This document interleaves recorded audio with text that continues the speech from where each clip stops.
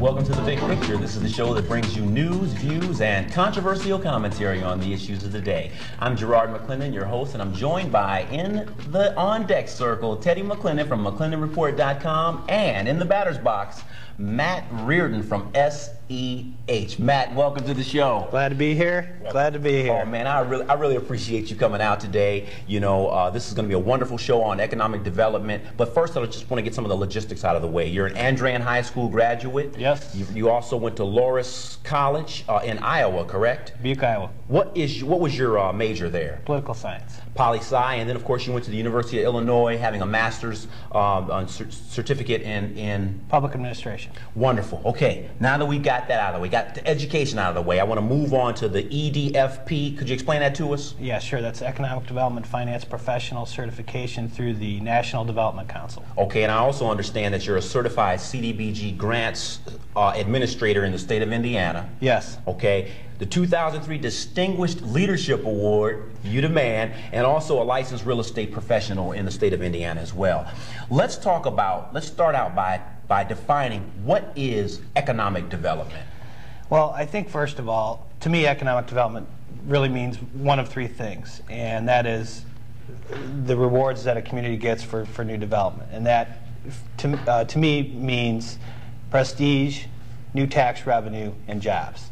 And those are the traditional benefits that I see in economic development. Okay. And it would depend greatly on which community you go to and what their target is. But essentially, in my mind, those are the three benefits or the three trade-offs that communities are looking for in that process. And you know what's sad, though, Matt, is it seems as if those three things you just mentioned, it seems as if some communities just don't get it. You know, it really shocks me to see, you know, you'll drive to a community and you'll see this beautiful piece of land that's vacant, you know, or you'll see another plot of land that has an abandoned building on it. And it's like, what are the people doing with this particular, you know, property? What are some of the downfalls of faulty economic development departments within cities?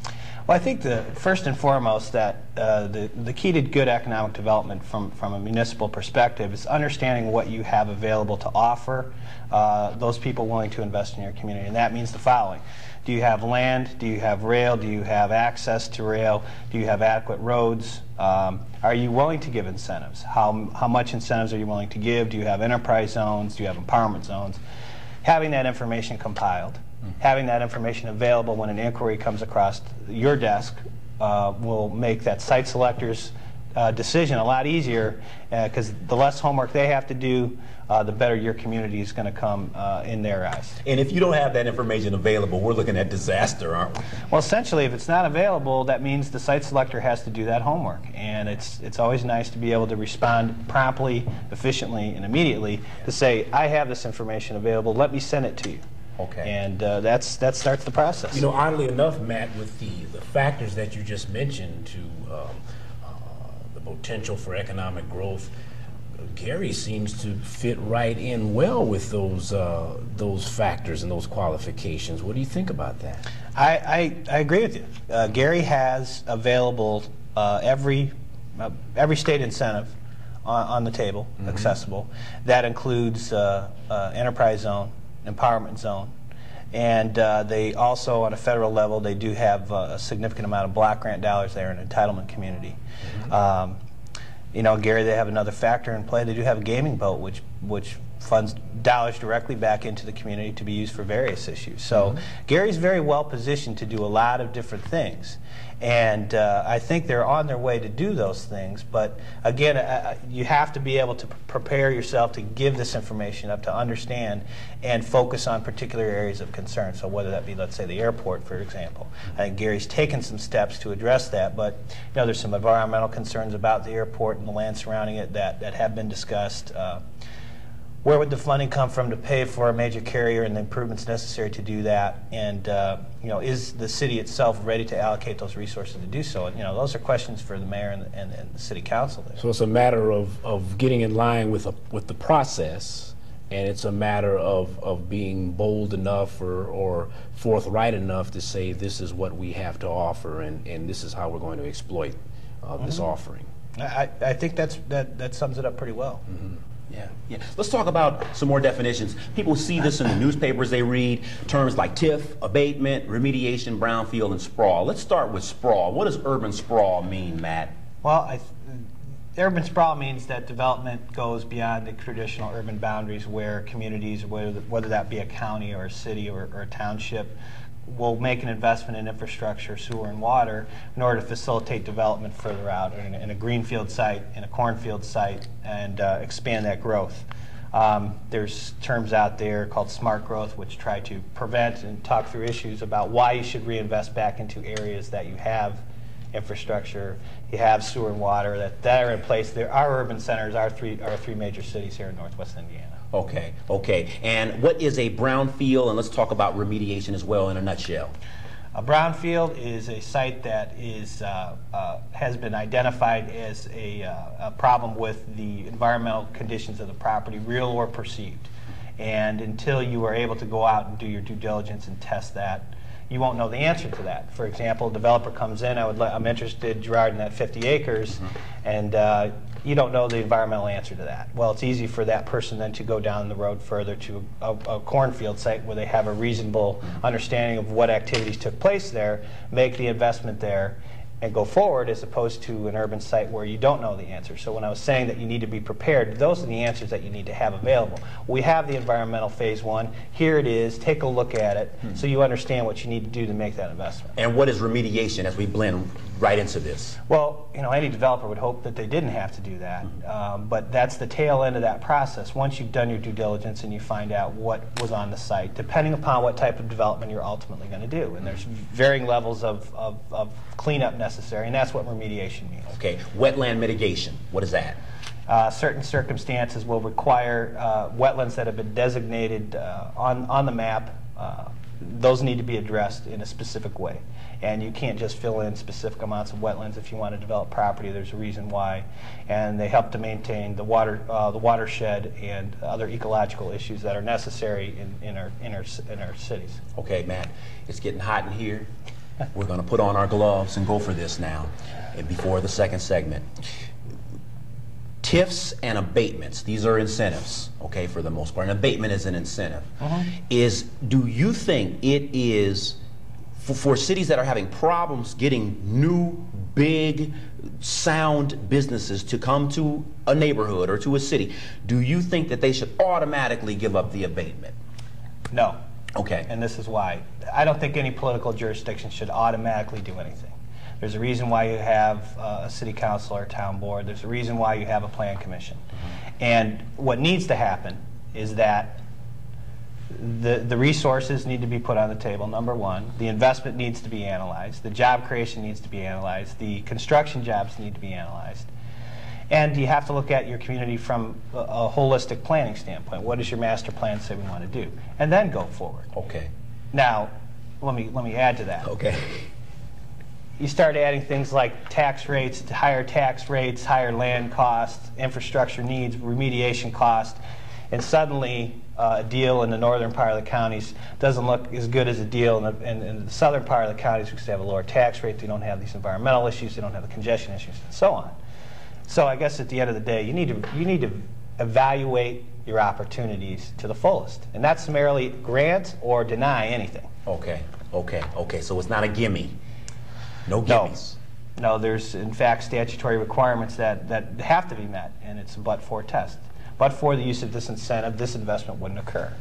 And that's the premise that the tax abatement legislation is written on, as well as tax increment financing. Okay, okay. Northwest Indiana has been going through some turmoil, economically speaking, over the last 30 years. A lot of stuff's been going on. Of course, steel mill layoffs have, caused, torrential damage.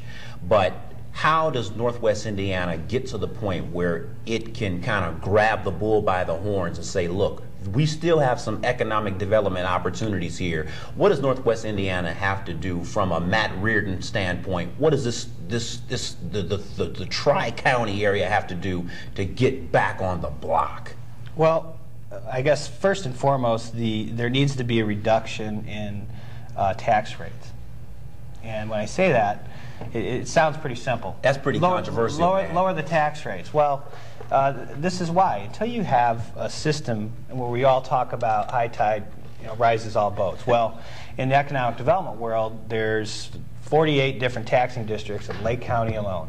And I don't know of those 48 how many have economic development professionals in there, but it's that job of that economic development professional to get that deal in my town. And this is why, because the local property taxes are what drive basically our municipalities. And the more businesses you get to come in, the higher your assessed valuation goes, the lower your tax rate can be, all things being equal. So you have a naturally competitive situation in our own state. And now you start talking about the rest of the country and the rest of the Midwest and the successes that other states have had. I believe the state of Illinois was this year's area development #1 development state for new projects. Last year was Michigan. I think the year before that was Illinois, and they seem to be ping-ponging it back and forth, and we're right in the middle. And you have external troubles, and you have internal turmoil for projects. And you start adding all these things up. Who has the infrastructure? Who's willing to do the incentives? Who has the land? Is the land clean? And it creates a competitive situation. 48 different taxing districts. Explain why that's detrimental in comparison with another state or another municipality that may be outside of the state of Indiana. Well, I think because our local tax dollars are driven by our local millage rate, which is going to have a can have a very sizable effect on what you pay.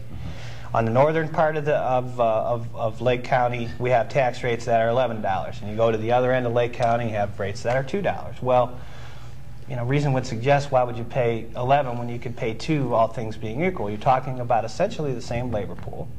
You're talking about, depending upon your supply chain issues, your goods need to go to various places throughout the Midwest and the country. Well, you're still pretty close to the interstates, so it comes down to a cost factor. You know what, Matt? You know what, Theo? He just kind of summed up why everything is going south.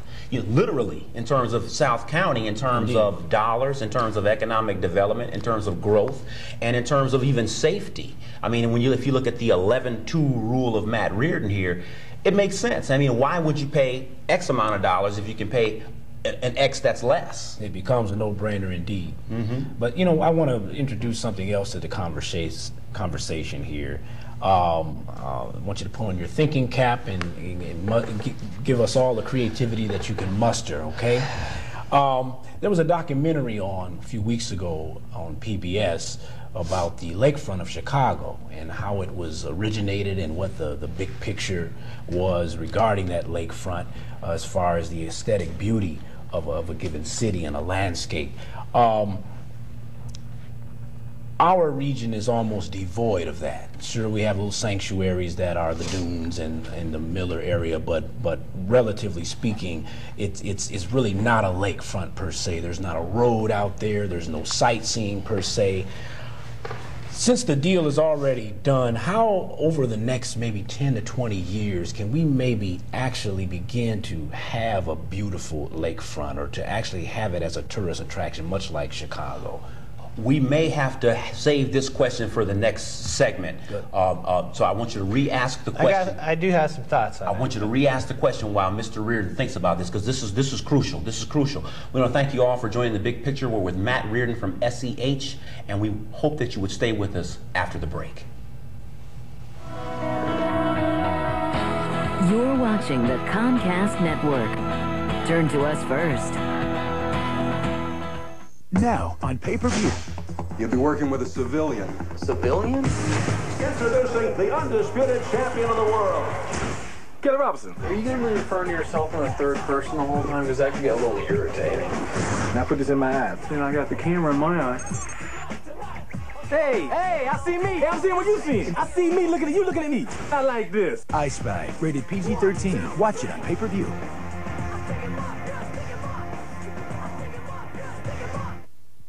All over America, people are taking the national radon test. Have you? Oh, you put me on the spot. True or false? Radon is the second leading cause of lung cancer. True. I'd say false. No, it's true. That's something new to me. The Office of the Surgeon General recommends all homes be tested for radon. False? It's true. True? So it's bad. We should get our house tested. Sure, I'm gonna call it. 1-800-SOS-RADON. How can you not call? 1-800-SOS-RADON. Welcome back to The Big Picture. I'm joined by Matt Reardon from SCH and Teddy McClendon from McClendonReport.com. Theo the Thinker, Teddy, was asking a question about the lakefront here in Northwest Indiana to Matt Reardon. Continue. Right. What I was saying before the break essentially is I'm more of an artistic, aesthetic type person, and I enjoy the physical beauty of landscapes, and so do many other people. It's just something that makes your life, your quality of life, a better quality of life.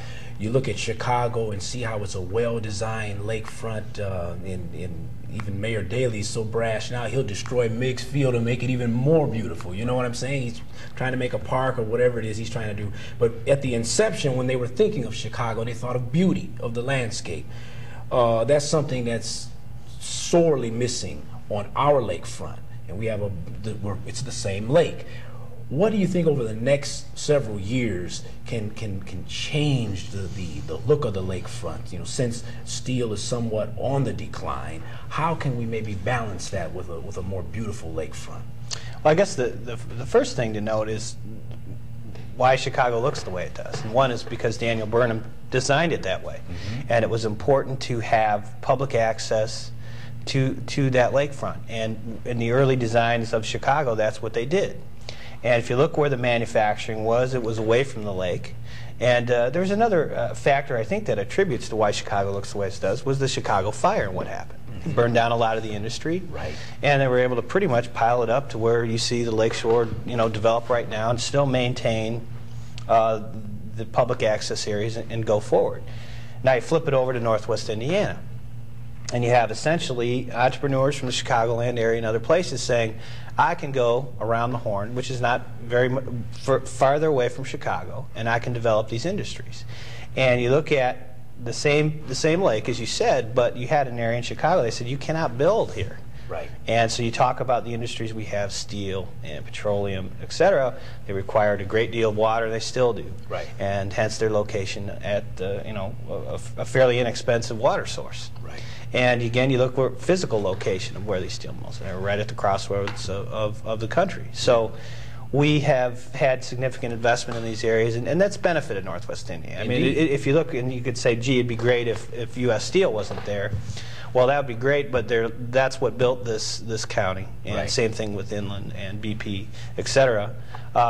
That's where people went to work. That's what funded people's education. That's what bought houses. That's what drove the economy. So, there was indeed a trade-off. If you look at BP, Whiting is why BP, and vice versa. Right. You look at Gary and U.S. Steel. Well, that's why Gary's Gary. Right. And so these company towns that grew out of this thing, and they needed access to the waterfront. So I think what we tried to do is maximize that. You see the Dune area, and you have the marinas in Whiting. You have a marina in Hammond. You have the Pastrick Marina, and so on. I think that communities have tried to reclaim as much as they could, but a lot of this is going to get back to what happens with the steel industry in the future.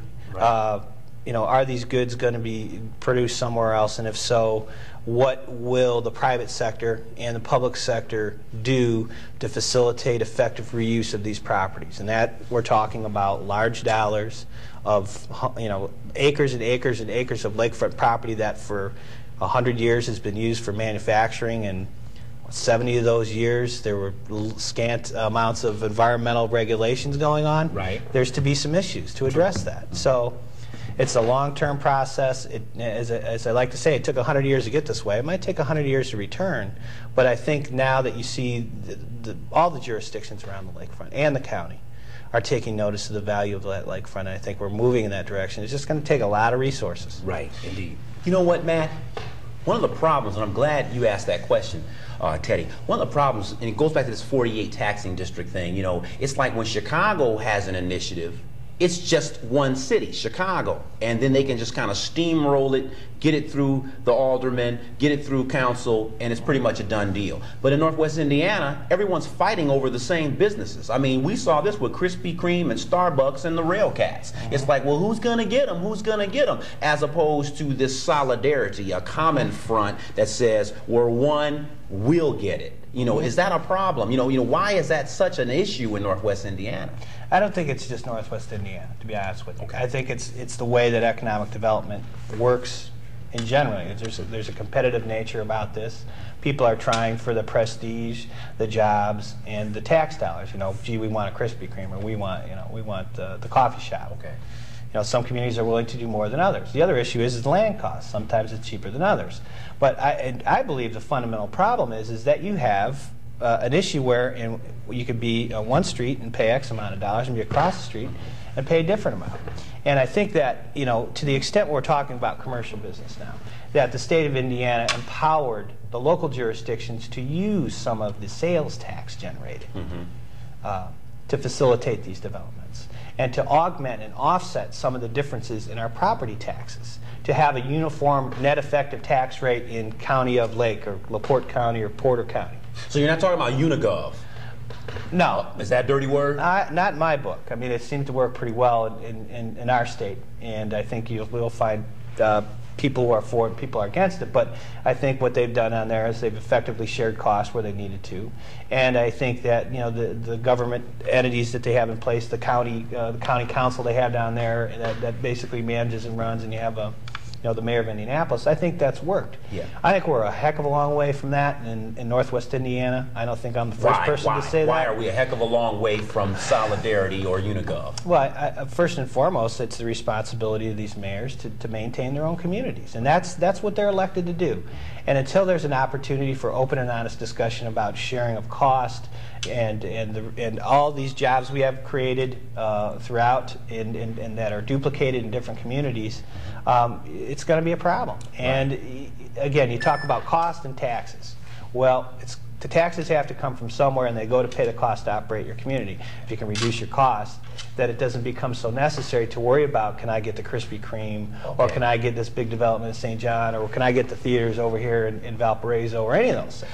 I think we're calling for a more creative approach then. Because not just UniGov, excuse me for interrupting, what you're speaking of is like unitax, where you can subjugate some of your individual interests for the good of the whole, and that will take a more creative and more cooperative spirit. Such as a TIF.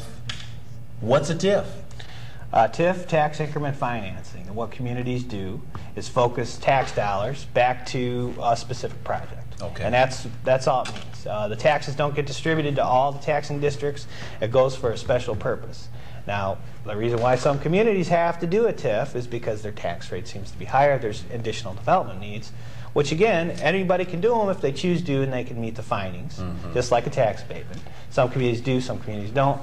But just to kind of, again, top off what we were originally talking about, I think that if we do have a unified effective tax rate, and we're talking about all coming together and all working together, I think that's the first step, because until we can, in my opinion, we can eliminate the differences in the tax rate. So if I'm going to go to Valparaiso, I know I'm paying X dollars per square foot, and it's going to be the same as it is in Gary. Well, then suddenly it's not a big issue where it ends up, and then that either diminishes the use of incentives or allows certain communities to use more incentives, and to all work together. If in fact that's where we need to go. Yeah. Yeah. This is interesting because notice the I-STEP scores. And of course, the I-STEP scores south of Ridge Road are much better than the I-STEP scores north of Ridge Road. But what's interesting, it goes back to property taxes. The property taxes, in terms of how much money can be galvanized for schools, is higher south of Ridge Road, lower north of Ridge Road. You know, and what I'm noticing is that, you know, there seems to be so many dividing lines throughout the three-county area. You know, and that really frustrates me, because it's like there's no unification, and I'm trying to figure out, is economic development one of the approaches that we can use to, one, be on the same page, two, keep some of our graduates of college from leaving the region? I mean, people go to IU or Purdue and they graduate and they're like, I'm not sticking around Northwest Indiana, there's nothing there. So is that the Northwest Indiana, is that the school system's problem? Is that EcoDev's problem? Is that the mayor and town manager's problems? Whose problem is it, Matt? I think it's everybody's problem. And well, while we're all three back here, I think that, you know, you hear the brain drain and all these things. It comes down to where can you get a job? And if you can get a job, you're likely to stay. And if you can't get a job, you're going to explore your opportunities where they need to go. And, you know, there have been significant efforts to unify the 3-county area, and I believe it's actually a 7-county area, to begin economic development discussions. And this is indeed a very good first step, and it's going to be a slow and painful process. And in that process, the participants, of which I am, they recognize that there's a lot of borders, there's a lot of fences that we have to mend or take down in order for this to work. I mean, just for an example, you talk about the differences between the cities. You have a separate sanitary district, a separate water district, a separate civil city, a separate school city. You have a separate library, you have a separate park system. And everybody in each one of those things is still trying to achieve the same thing, make sure that, you know, the sanitary is disposed of, people get fresh water, the parks are maintained, the schools are good, I'm able to take care of governmental services, and everybody's doing the same thing. Yeah, but it becomes fractured. Something, I want to kick it back to you, because this guy right here, my brother, he hates politics, man. He doesn't believe in left, right. He thinks that thought in politics should be more circular, more cyclical. And Matt and Theo, what does politics convolute economic development at times? A Matt Reardon or a Teddy McClendon can have a brilliant idea on how to bring businesses in, but do politics and politicians just shut things down at times?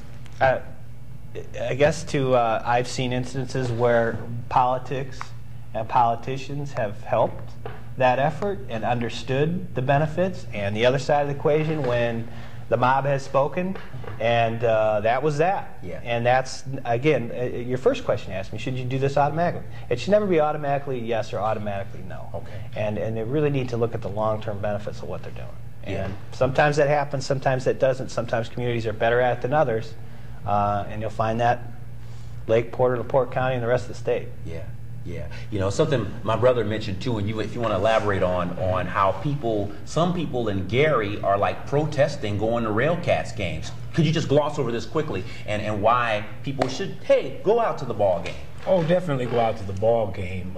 If you disagree with it at the outset, that's no reason not to take your family out for some very inexpensive entertainment, which benefits everyone. You know, if you've ever been to Wrigley Field or White Sox Park, you know how tough it is to get parking, how expensive it is, how expensive all the concessions are. Where here's something in your own backyard that despite the controversy in the beginning, seems to ultimately be a good idea. So you believe that Railcat Stadium is a good idea as it pertains to the citizenry of Gary and surrounding, as well as a good economic development move? Well, we talk about in economics the phenomenon of opportunity cost. You know, could a lot of other things have been done? Of course. But once this is done, I think full participation is in everybody's interest right now. Yeah. Final comment on Northwest Indiana, final comment on Railcat Stadium. What do you think? You going to some games, Matt? I'll go to a few games, and I think Northwest Indiana needs to get together, and I also think that the people who live in Northwest Indiana need to look long and hard at their elected officials and make sure they're choosing the ones that are thinking about the future of Northwest Indiana and not dealing in the past. Wonderful, wonderful. The big picture. The big picture. Matt, thanks for being on the show. Appreciate it. We want to thank you all for joining us on The Big Picture. My co-host, Theo McClendon from McClendonReport.com and Matt Reardon from SEH. Email us at info@McClendonReport.com. You all have a wonderful evening.